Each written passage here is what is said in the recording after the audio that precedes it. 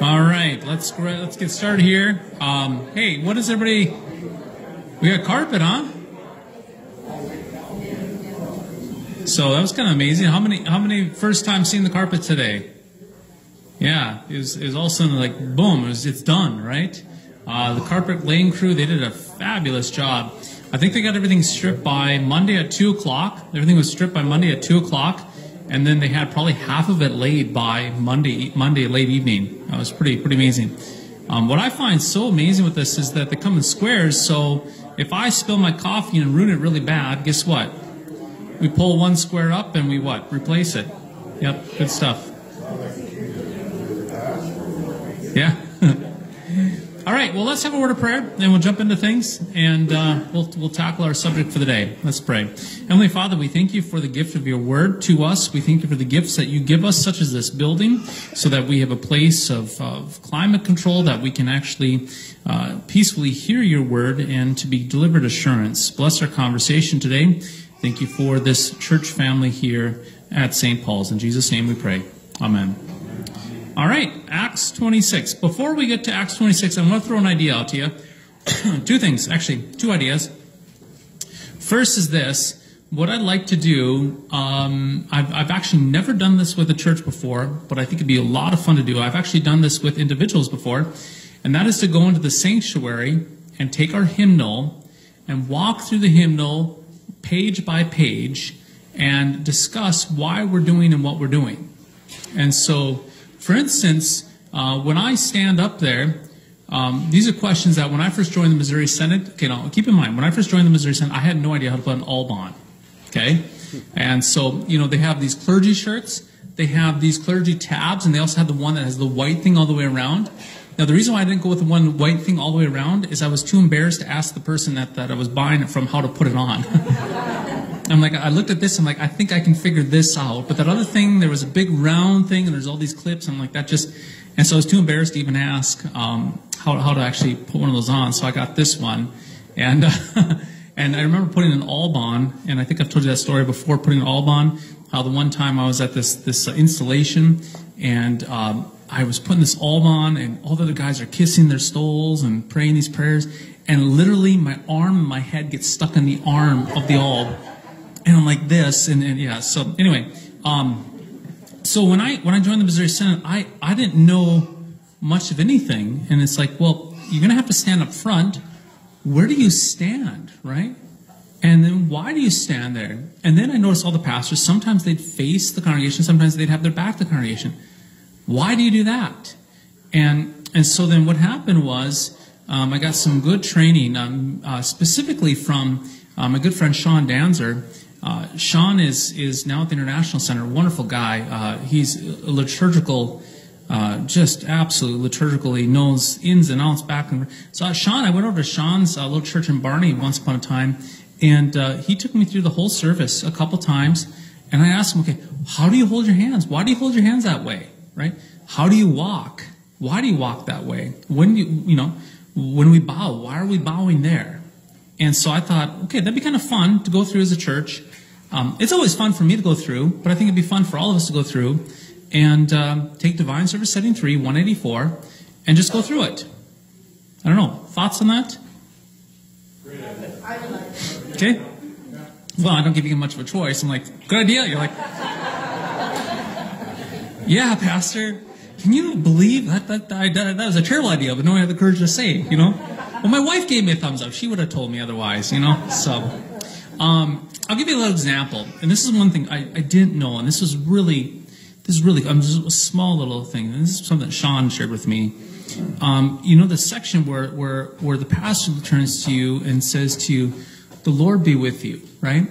Okay, it's like a ping pong match, right? The Lord be with you, ping, and He serves, and then you what? You bounce it back, the Lord, and also with thy spirit. So Sean was sharing with me, that's actually like a mini ordination. It happens twice in the service. Actually, 3 times in the service.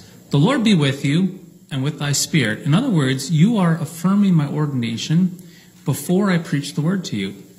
And so if I say, Lord be with you, and nobody says, and with thy spirit, then guess what? There's no Christians in the pew, so then I should what? just go home. Yeah. So if the Vikings are ever playing, let's just say the Vikings are having a spectacular season, which will never happen. But Jen's not here, is she? Where's Jen? Okay, good. Otherwise, I'd have a coffee being thrown at me right now. If the Vikings are having a stellar season, we need to get home, you can all get together for the 10:30 service, say, hey, let's get home early. When pastor says, Lord be with you, nobody say anything. And I'll say, Lord be with you, and it's crickets. And I say, shut my book and we go home, right? Because what you're doing as a church, you're affirming my ordination and affirming me. You're basically saying, I'm saying, the Lord be with you. In other words, hey, is anybody here? And you're just like, yeah, we're here, pastor. Keep going. Okay? So, the Lord be with you. We're here. Okay? So it's an affirmation, right? And so that happens right before the preaching of the word. It also happens where? Before the sacrament. You're affirming, yep, we want the sacrament too. And then it happens again a third time before that great blessing where the pastor blesses you at the end of the service. So you're basically saying to the pastor, we want you to give us good gifts. We want to hear the word. Yes. Yes, pastor, we want to receive the what? The sacrament of the altar. Yes, Lord. Yes, pastor, please bless us in the name of the Father, Son, and Holy Spirit. You're asking the pastor to what? Keep on going. And so if I don't get that, guess what? I don't have the authority to keep on going. Right? Okay? Pretty cool, huh? Yeah, but I feel that as a Christian, I'm not going to take that loss. I'm not going to. Yeah. Well, I mean, that's the thing. Is who as a Christian is not going to say what? Don't give me the gifts. Right? But technically that's what's going on. Right? And so today, Marlene, when I say, the Lord be with you, you can say, we're here. Yes. Okay. That makes sense? Okay, so I think, I'm going to talk with Scott, because I got to visit with Scott next door, in the sanctuary. I know he teaches the confirmation there, and we'll maybe shoot for maybe next week or the week after. I'll try to keep you guys posted, okay, what we're doing, and I need a little more research on it, and we'll have a lot of fun with that, okay? And if you have any questions as we go through, if you ask me a question I don't know, I'll just say I don't know, and we'll write it down. We can, I'll call Sean afterwards. Okay? All right? So neat stuff. All right, so what are we doing today? We're doing Acts 26. We're almost done with the book of Acts. So Acts has, 28? Is it 28? Yeah, 28 chapters. So we could potentially be done by the end of May. So that means not next week, but the week after, we're going to have to decide where we're going next. Okay? So this is a way to review. What have we gone through before in here? We've gone through Ecclesiastes. We went through the book of what? Romans. Okay? We went through 1 John. What else did we go through? I'm trying to think. Acts. Acts was a great decision. You guys, yeah, it's great. I'm really glad you chose Acts. I wasn't too excited about it at first. I'm really glad we went through it. I really am. So thank you for that. Men's Bible study we've gone through. Now, if we've done it in a men's or women's Bible study, that's absolutely fine. We can still do it here too. We've gone through 1 Corinthians with the men. We've gone through Gospel of Mark with the men. We've gone through 1 and 2 Timothy and Titus with the men. And same with the ladies. We've gone through 1 and 2 Timothy and Titus with the ladies. So just be thinking it through, okay? What you want to go through as a group. So in the back of your mind. Okay, so in a couple of weeks, we'll try to decide that, okay? So if you have a real strong conviction, start campaigning now. So you got 2 weeks to campaign for your book of the Bible, okay? All right? Sound like a plan? Okay, so Acts 26, 1 through 32. Now, it's a longer chapter, 32 verses. So I think what I'm going to do is I'm going to just kind of, if you open your Bible and you look at it, I'm just going to kind of do an outline of it and read certain sections of it, okay? Now, keep in mind, the accusations were coming against Paul, and so Paul is proclaiming the gospel. Paul is talking about the resurrection of the dead. Now, when he talked about the resurrection of the dead, okay, he was also then affirming at the same time, if he's talking about the resurrection of the dead, he's also affirming what? The resurrection of who? Christ. So we understand that Christ is the first fruits, right? That he is resurrected first. And so how do we know that we will be raised? Because Christ, what? He was raised himself. In fact, Paul says this in one of his letters. He says that if Christ is not risen from the dead, we are most to be what? Pitied. So if you think about this, how atheists how they treat Christians, it's actually quite, how do we say this, problematic for them. Because what they often do is they often come across very scornful and very aggressive towards Christians. And if you really think about it, if we Christians are out of line or we're misinformed that Christ was not raised from the dead, then the last thing that we would actually need is what? Scorn. We should have the greatest amount of sympathy because what Paul says we are most to be pitied. So the fact of the matter comes down to this. Either Christ was what? Risen from the grave, or we're to be what? Pitied. We're to be fooled. Now, just a brief pause there. Think of that for a second. Christianity has in of itself, Christianity has the ability, right, to be disproven, if you will. All you have to do is show forth what? The body of Christ. Think about that compared to the Islam or Jehovah's Witnesses or Mormons, especially Mormonism, right? You can't. There's no way to actually challenge Mormonism because it's based upon Joseph Smith seeing what? Some of these golden plates with the angel Moroni and doing all of this stuff. And so you can't go at it. You can't go at it. There's no way of what? Going at it. Where Christianity is definitely grounded in time and place and context. We know about Christ not only from our scriptures, but we have quite a few documents. Tacitus, we have Josephus, we have, trying to think of a couple other ones. There's a bunch of historical documents out there that actually talk about Christ. Josephus does as well. This is a Jewish historian. So we know for a fact that Christ existed, right?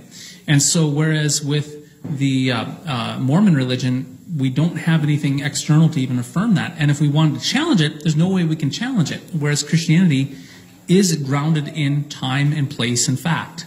Okay? So Christianity, my point is, Christianity is not an ethereal ideology. It's grounded in a real person, in real time, real context. Okay? So Paul is talking about what? The resurrection. And they're so offended by him because if the resurrection is true as he says, then he's basing that resurrection of the Christian upon who? Christ. And if Christ rose from the dead, what does that say about the Jewish leadership and the Jews at that time? They were wrong. That they were dead wrong. And do people like to be wrong? No. And so this is a defense of their wrongness to justify themselves, and they're going down the road of trying to what? Censure Paul and shut him up. And Paul will not what? He won't shut up, and so they're trying to kill him. Right? They're trying to kill him. So, long story short, remember he was in the temple. They're going to kill him. The Romans interceded. They took him to his barracks. And then now we're going up that food chain of authority. We're going all the way up from Felix up all Paul's defense up to Agrippa and so forth. So you have this huge defense where Paul is appealing to his Roman citizenship for a fair trial. So we get to chapter 26, verse 1, and this trial has been going on for quite some time, where Paul, you'd think Paul would be getting tired of repeating the same thing over and over and over, but nonetheless he is. In chapter 26, verse 1, Agrippa said to Paul, "You have permission to speak for yourself." Then Paul stretched out his hand and began to defend himself. Now, first of all, we'll just real quickly there, we'll talk about this briefly. It's neat to see that there's what? Due process. Okay? That he's given a right to defend himself. As a way of mention, due process, the innocent until proven guilty, that is rooted in Christian ethics. Which Christian ethic is that rooted in? The 8th commandment. So the innocent until proven guilty is directly tied to the 8th commandment. The 8th commandment says that we what? Put the best construction on people, right?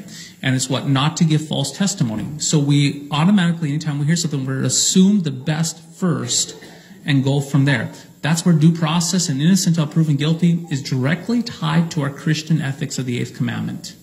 That makes sense? And so when people violate due process and they jump to the conclusion of guilty until proven innocence, they're going directly against what?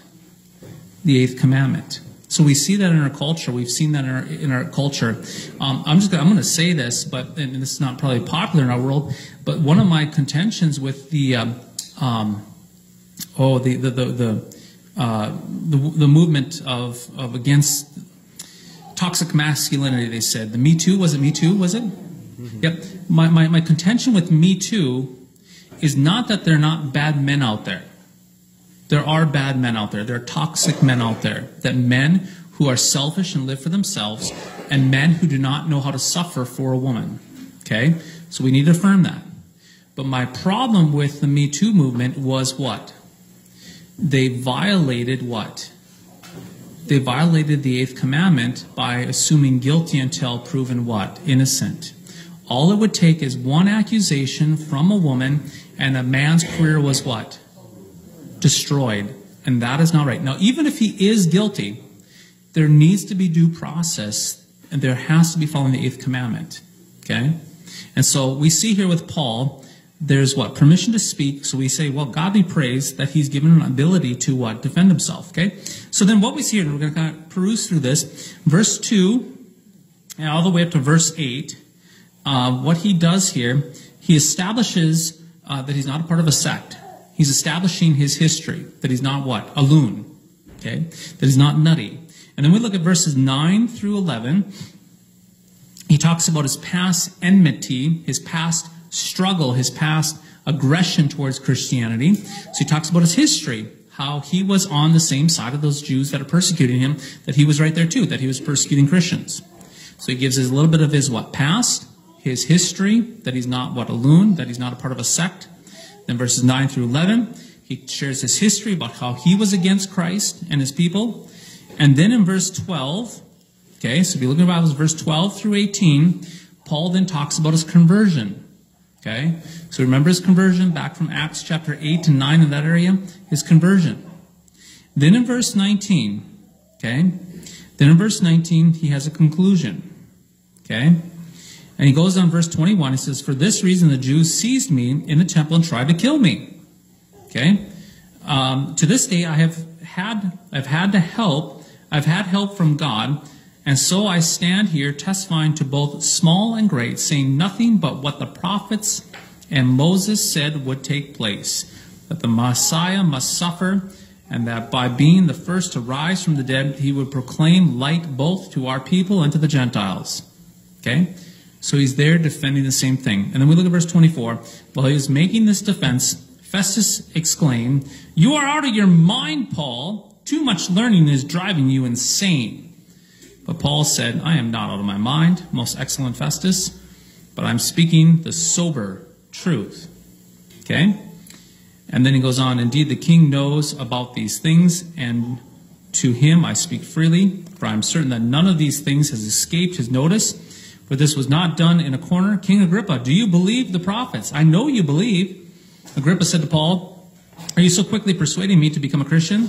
Paul replied, "Whether quickly or not, I pray to God that not only you, but also all who are listening to me today might become such as I am, except for these chains." Okay? And then the king gets up and he basically says, in conversation, this man has done nothing wrong to deserve death. Okay? So. Pastor, I believe that if somebody's challenging me, telling me that, and I listen like that, I believe that that's God's work in putting that person there, and I can say yes.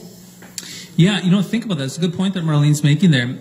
Typically what happens is when there's conflict, oftentimes that conflict gives way to confession, to confess the truth like Paul did. Okay, so let's look at our sheet here. Okay, let's look at our sheet here, and we'll kind of try to pull this all together for a theme for today. It is encouraging to see the due process given to Paul, which we already talked about.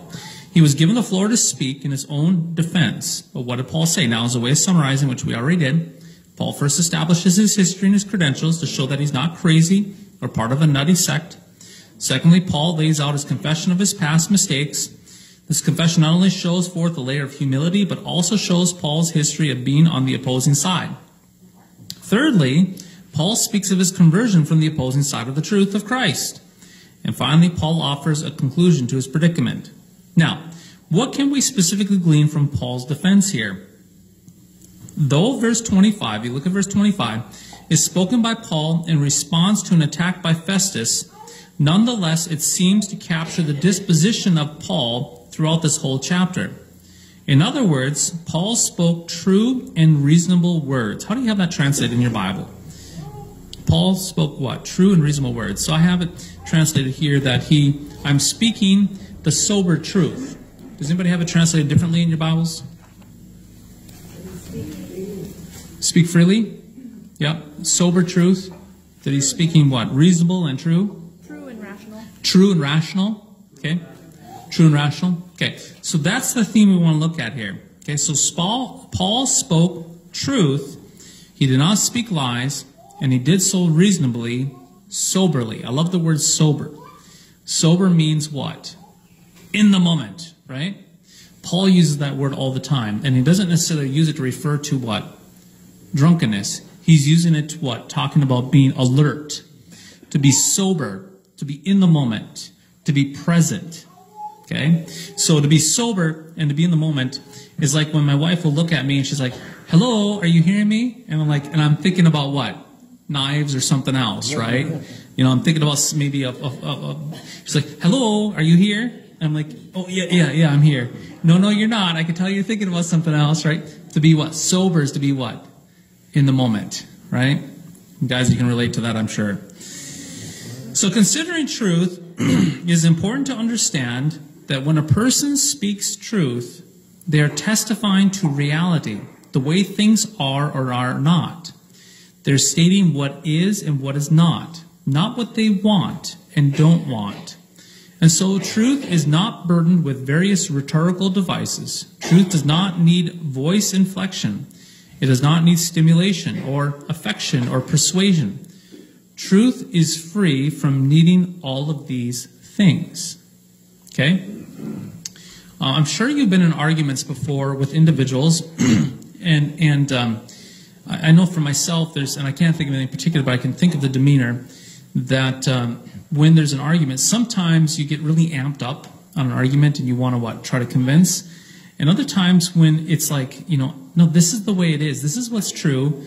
You don't get amped up. You're just like, this is how it is. I don't need to, raise my voice. I don't need to stomp my feet. I don't need to try. It's just, I'm sorry, but this is how it is, right? That's what truth does. Because you're what? Speaking to reality. And so we get the impression in what Paul is simply saying here is like, what can I tell you? The tomb, it's empty. It's empty. It's true. I'm sober. I'm clear-minded. Not insane, Festus. I'm not overcome by book learning. It's just the tomb is empty. It's kind of cool, huh? Understanding the truth will set you free, and I feel like knowing the truth just gives me peace. I don't have to get riled up. Yeah. And fight everybody else's battles. Jesus won my battles, so I Yep. don't have to argue with anybody. I'm at peace because I know the truth. Virginia's absolutely right. Think about this from this perspective, building off what she's saying. Jesus says, I'm the way, the truth, and the light. Truth is not an idea. Truth is a person. And so when we confess truth, we're confessing Christ. And I think this is something that we can all learn as Christians. I know in my younger years as a Christian, somebody would insult Christianity, and oh boy, my temper would rise up, my old hockey temper. I'd be, who do they think they are? They're attacking the Christian faith. Right? And well, they're not attacking Matt Richard, right? Matt Richard is nobody. I'm just what? I'm a blimp, right? If I make it 80 years, right? If I make it 80 years, that'll be, God be praised, right? But 80 years within what? Thousands of years is nothing. Okay? I must have said something silly. I think you meant Blip, not blimp. So I sometimes get these words, I get talking, I called Serenity once. So you guys know what the word prude is? Yeah. We had a fight once, Mrs. Richard and I looked at her and I said, why are you always such a prune? She started giggling. She said, prune? Am I all shrivelly? No. Prune. Blip. Blip, right? Did I say blimp? Oops. Okay. All right. So, but I'm what? Just a little speck compared, right? So truth is not dependent upon Matt Richard. And by the way, truth is not dependent upon St. Paul's. Okay? God can survive without this church body. He doesn't need us. Truth is bigger than us. And so what that does is that should offend our old Adam a little bit, that we're just not that important. But at the same time, it sets us free, right? Just what Virginia says. If you got a problem with truth, talk to Jesus. He's the one that rose from the grave. Don't take it up with me, right? So it's awesome. Okay, so it's been said before that lying is more mentally difficult than telling the truth. Maybe you've heard that before. The reason why, lying demands the brain to not only adjust words towards the lie, but lying also pushes the brain to consider things such as intonation, body language, emotion. For example, if something happened that is sad, and a person is going to lie and communicate that something happened that is good, then they will have to change their intonation, body language, and words to be happy, not sad. And so all of this takes a considerable amount of effort. Furthermore, once a person lies, they have to fill in all the other cracks in the story to make the narrative work. That is to say, if a person lies about a portion of a story, it will affect the other portions of the story, produce cracks in the narrative. With each lie, consequently, there will be multiple cracks in the narrative that will need to be filled with additional lies. As a result, the more lies a person tells, not only will they become exponentially exhausted, but they will often compensate with various techniques to strengthen the so-called validity of their lie. Change in speech patterns, conflicting body language, rise or fall in voice tone, shifting eyes.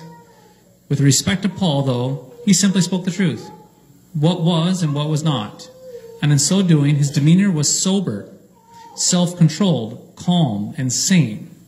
He had nothing to cover up, nothing to twist, nothing to manipulate. Okay? Does that make sense? So I remember watching a spy movie once, and they were training this guy to, I have no idea which movie this was, but I just remember the scene. This old spy was teaching a younger spy how to be a good spy. And so he goes, okay, let's do some role playing. And the young spy goes, starts telling a story. And he goes, you just lied 3 times. He goes, well, I'm a spy. He's like, no. As a spy, the goal is to tell the truth as much as possible, because as soon as you tell 3 lies, now you have to remember those 3 lies in your head. And now those 3 lies are going to affect other parts of your story that you're going to have to compensate for. And then you're going to have to cover up with your emotions and all these other things to deal with those lies, right? And so lying takes a ton of energy, whereas speaking the truth is what? Simple, sober, clear-minded. And it's consistent, right? And we see that over and over with Paul, right? He's like, tomb's empty. Jesus is risen from the dead. Deal with it. He's Lord. He's the one that was promised from the Old Testament. People come up and say, what did you say? Jesus is risen from the dead. He's the one that the prophets spoke of. He is Lord. People are like, what on earth did you say, Paul? Paul, what are you saying? Jesus is risen. It's the same thing, right? Because it's the truth. He doesn't have to negotiate or change it. And that is what the church does. That is what we do on Sundays. We simply confess over and over and over again the truth of the gospel. Okay? And we don't have to what? Convince or fancy it all up. Okay? That makes sense? So pause there. What thoughts? Brains turning here? Making sense? I think we all know this because even if we don't struggle with the line right now, as kids, we all did as kids, and you can definitely tell with kids, right? Mom and dad, well, and you're like, really? Yeah, and it intensifies, right? You can always tell with the kid when they intensify the Mom, Dad, right? It intensifies, right? So, okay, makes sense? What does this mean for us as a church, though, to walk in the footsteps of Paul? What does it mean just to confess? Is there a combativeness? Do we have to be aggressive? Do we have to be, looking to pick a fight? So did Paul go around looking to pick a fight? It comes to us. Yeah. Generally speaking, the fight comes to us, historically speaking. So you think about the Old Testament, Cain and Abel, right? Genesis chapter 4. Who killed Abel? It's Cain. Cain brought the fight to Abel. Luther talks about this a lot. Martin Luther talks about this a lot. He talks about the church of Abel will always be persecuted by the church of what? Cain. And we see the church of Cain throughout all the Old Testament. We think of Jezebel, church of Cain. We think of the Pharisees, church of Cain. We think of the 1500s, the Roman Catholic Church of the 1500s, the church of Cain. They were always persecuting the church of Abel. And that will always happen. Paul, right here, versus the Jewish elite. Cain and Abel. The church of Cain persecuting the church of Abel. And the church of Abel is poor, beggarly, weak. And the church of Abel just simply says, I've got nothing. Christ has it all. And I just confess Christ. It is what it is. It's truth. Right? Sometimes, you can feel interpret a conversation in a different way, too. Yeah. Depending on your lifestyle and perhaps something your dad did when you were stuck, or you heard, or family commitment, argument or something. Yeah, sometimes we have to keep in mind that with conflict, it can become a personal conflict as well, and the issue is not always the issue. Which brings us into this next part here we're going to talk about right now, which is a good segue. So keep in mind that while there are definite times to use rhetoric and other techniques regarding the defense of the Christian faith, there are times for doing that. When push comes to shove, the Christian faith is based upon reality. The reality, i.e. truth, can and should be said with sober reasonableness. Christ lived, died, and rose. In the case of Paul, Festus conducted what we call an ad hominem attack upon Paul, accusing him of being insane and out of his mind. Now, an ad hominem attack is attacking the person's character or motivation rather than the message, or the argument, or the logic. Festus attacked Paul's character and not Paul's message. So we all have done this. We all have done ad hominems, and we've all experienced ad hominems. Ad hominems is just it's a fancy word for a logical fallacy, which is this. If you're going to get an argument with somebody, and you're arguing about, let's just do something fun for sports. Let's just say you're arguing which one's better, the Green Bay Packers or the Vikings, right? And you're going back and forth, and you're arguing which team is better maybe in the season. And let's just say you are on the Green Bay Packers fan, and let's just say the other person is winning the argument. Let's just say the Vikings are having that great season. And they're winning that argument. And partway through the argument, you get frustrated, and instead of staying on the content, you look at them and say, well, maybe you're talking to another guy, well, color purple is for girls, right? Or something silly like that. Or maybe the Minnesota Vikings say, well, at least our stadium has a roof, or the color green is, So when you go to something else other than the content itself, you go down the road of what we call an ad hominem. So what did Festus do to Paul here? Paul's confessing, and Festus goes, what? You're out of your mind. So he goes around the content of the message. He goes around and he attacks what? The message, the person. Now, this can happen in many aspects of life. You turn on our news, whether it's MSNBC, Fox News, or CNN, they are always doing this in politics, right? They're always doing this in politics. They go around and they attack the character of the person. Now, I'm going to point one out here, a couple of these things out. So, on both sides that do it. So I can recall many, many times with President Trump, they would go and they would criticize his hair. My question is, what does his hair have to do with what? Policy. Absolutely nothing. And I remember a while back, there's a bunch of criticism against Nancy Pelosi about her choice of ice cream. Or whatever, something about ice cream. And I don't remember, but I heard that, I'm like, what does her ice cream have to do with what? Policy. Maybe there is a connection. I don't know. I'm maybe not smart enough to get it. But the point being is we're always going to the character of the person. And if you can go to the character of the person, then you can actually diminish the argument. You're pulling the what? The rug out from underneath. Rather than creating that in the person holding the argument. You're what? Excuse me? Causing doubt. Yep, causing doubt. Yep. This is something that happens with everyone in leadership. Okay? This typically happens with everyone in leadership.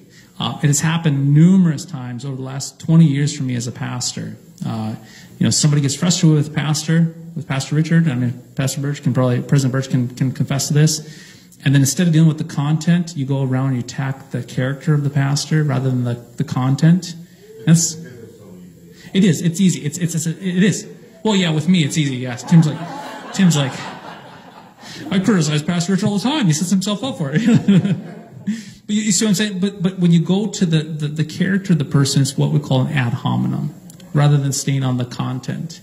We don't have to listen to you. You're just a blend. Yeah.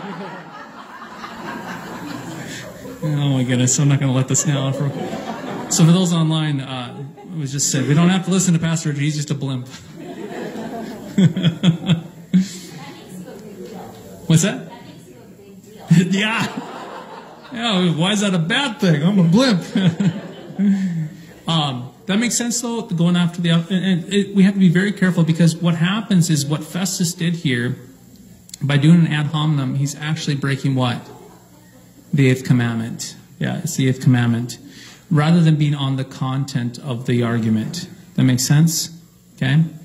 But it's so easy, and Tim mentioned it. The reason why we do that is it's an easy way out to try to win an argument. If you don't like the other person, what they're saying or doing, you just go after their character, and then you what? Diminish their message. Right? Now, keep in mind, and we know this from Scripture. Here's a great example. A person can be an absolute jerk, and they can also at the same time still be speaking what? Truth. Yeah. Think of this. In the book of Mark, we see this especially. The demons, right? Demons, they encounter Jesus, and they what? They freak out, and they confess accurately who Jesus is. And they're demons. And they're still what? They're confessing truth out of fear, but they were actually saying what was what? True. And so we must always put our emphasis on the content of what is being said rather than going the easy way out, which is what? Ad hominem, which is what Festus did here. Okay? So in other words, so we look at this here.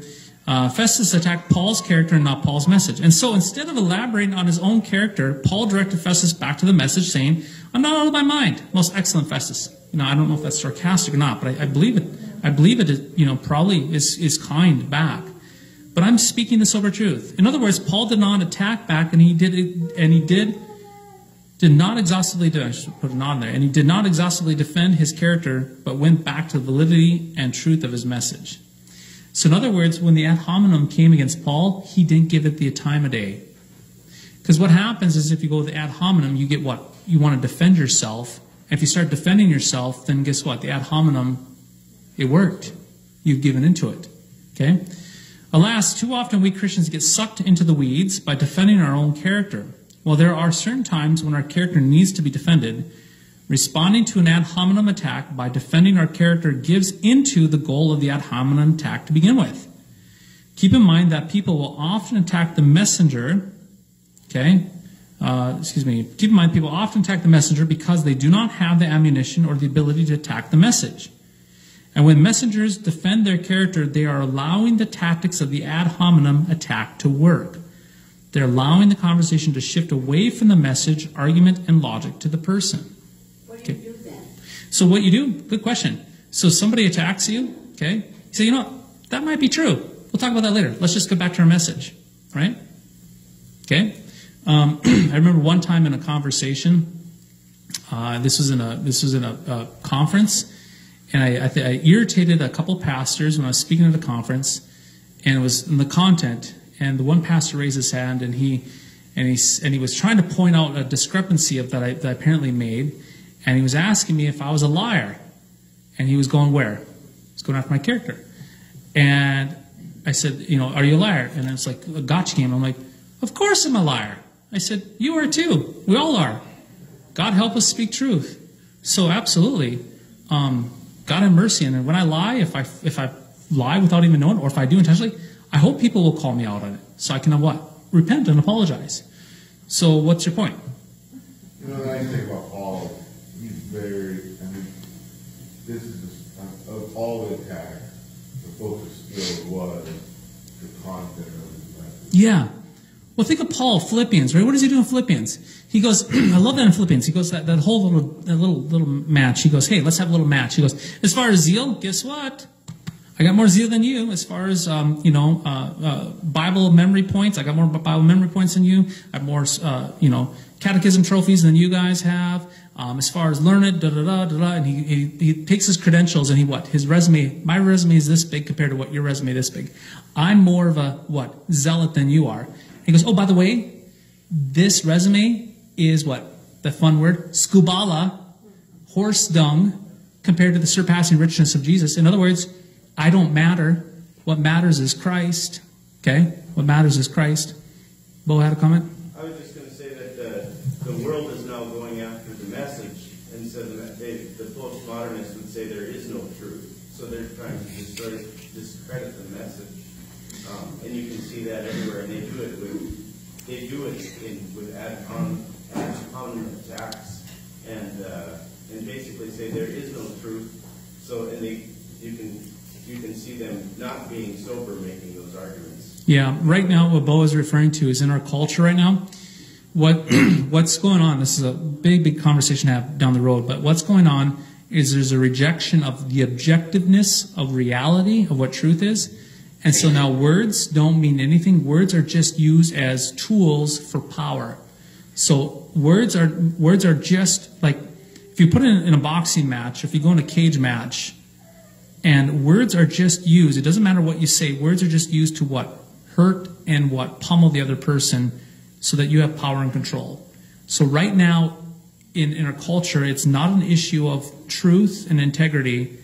What's being pushed in our culture is power and control, and words are just tools to get power and control. And many people are going that way, and it's really, really sad. Okay, because it's attacking the word itself.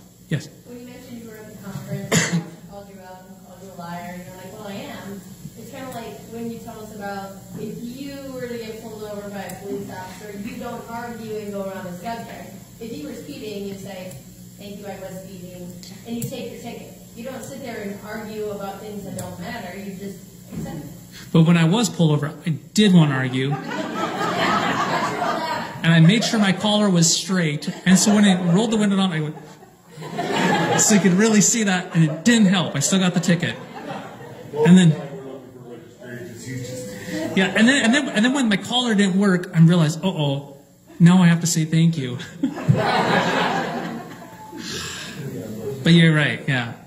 There's a hand back here. Andrew.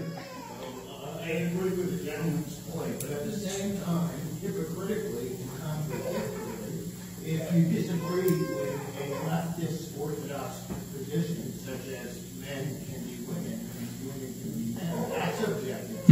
Yeah. They'll go nuts, and then they will cancel you, which is the ultimate crime of God. Yeah. They're trying to destroy the definition. What they're after is destroying the definition. When you destroy definitions, you can't have discussions. You can't even. The basis for any discussion is defining your terms and understanding what the terms are, and then you can argue on the validity of them. Yeah. So what's happening? What you guys are saying is what they're saying is this is okay. So what is this? Pen. That's your opinion. Okay. So if we're going to debate if this is the best pen in the world, we would have to use, and this is what we do oftentimes, and I try to do this when I do presentations, if I go speak. When I give a presentation, like at Higher Things this summer, I do a presentation on Higher Things. The first segment of Higher Things, I'm going to define my terms. So I'm going to define my terms. These are the words that I'm going to use, and this is what I mean by those words, so that we have an objectiveness on what the words mean. So if I say, what is this? We say pen. And somebody says, no, that's not a pen, that's a horse. You say, okay, now we should move on in the conversation because we should all agree upon what that word means. And so what's happening right now is it's power and control. So if I say this is a pen and you want to win an argument with me, you're going to have the power and control to define it how you want to define it according to your own purpose. So you actually say this is not a pen, this is a horse, and then you can actually use those words to your advantage for power and control. That makes sense? So once again, yep, go ahead, Wally. According to the leftist, this is not Mother's Day. This is birth person. Yeah. Yeah. Except now with the abortion issue coming up again, now it's my body. Yeah, it's switching back and forth. Yeah. Yep. Yep. And now we know woman is again. How about that? Yeah. Yeah. Again, that's power and control. Yeah.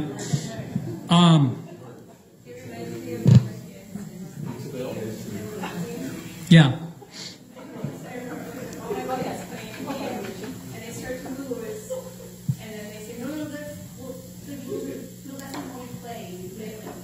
Yep, you changed the rules. Yeah. Yeah. It's like playing chess with my grandma. I won all the time. I never lost with chess with my grandma because the rules would change. She says, oh, that's how we play. She's so gracious. And I would just demolish her every time.